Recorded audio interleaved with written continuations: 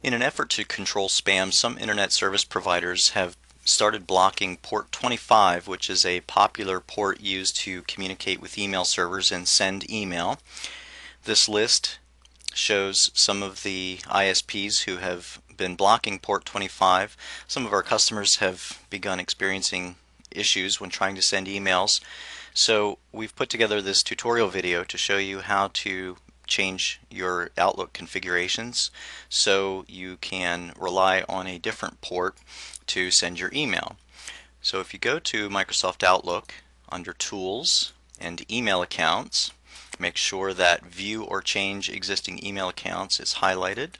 Click Next, go to your default email and go to More Settings, and then to the Advanced tab.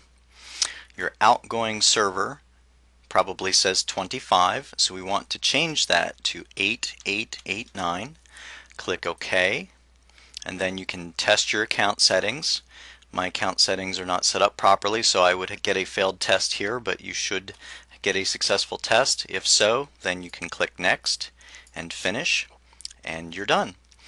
It's possible that you may need an experienced IT professional to come to your office to help you troubleshoot further if this does not rectify the issue for you.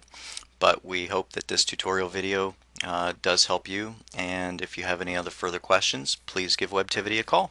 Thank you so much.